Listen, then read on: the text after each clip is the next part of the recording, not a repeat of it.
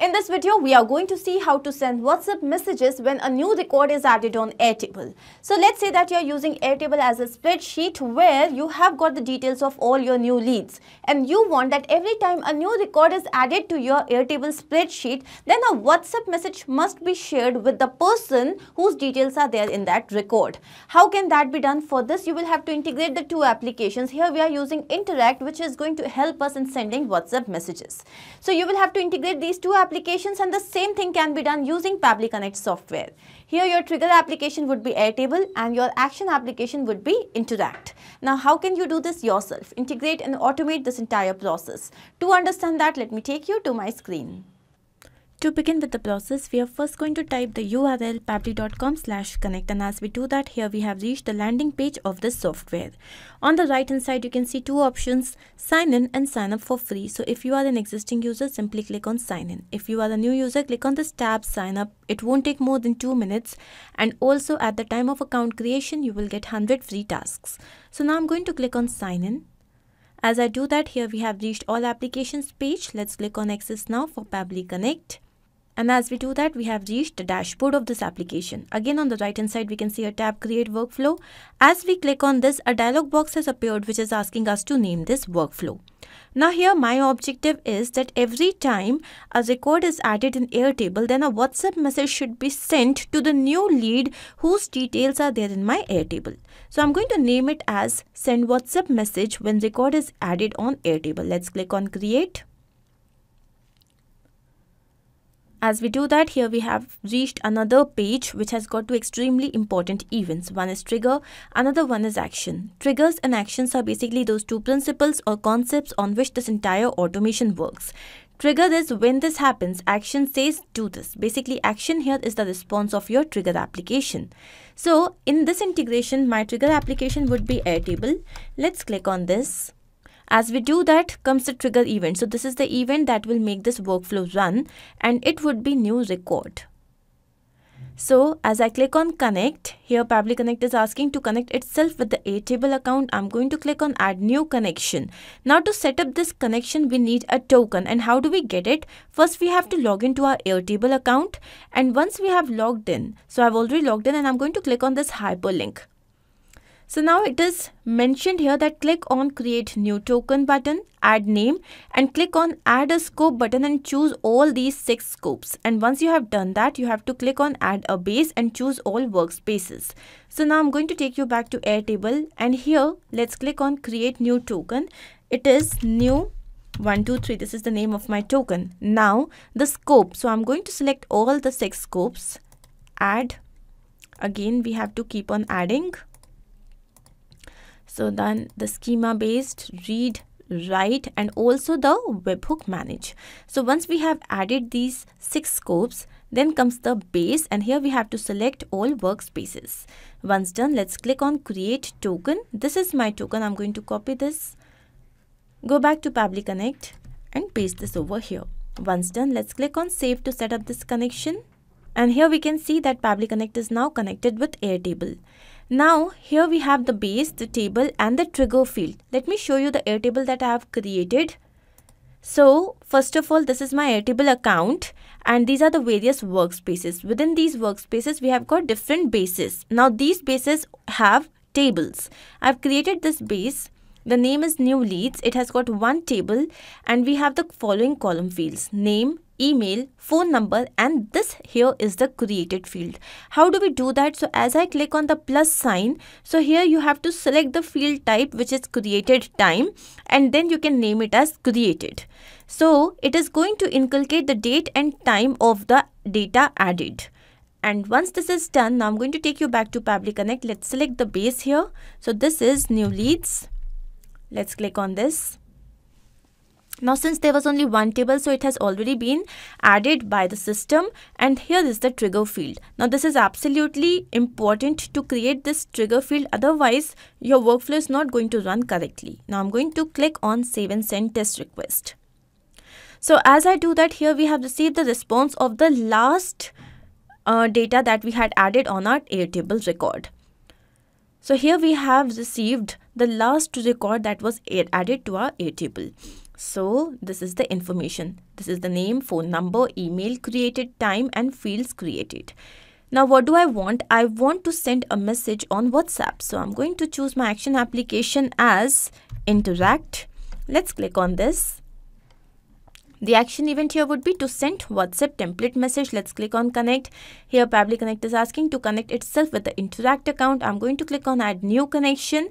And now we need a secret key to set up this connection. So I have already logged into my Interact account. Now I'm going to click on this hyperlink. As I do that, here is the secret key. I'm going to copy this, go back to Pabbly Connect, paste this over here and click on Save. So once this is done, this means that Interact is now connected with Pabbly Connect.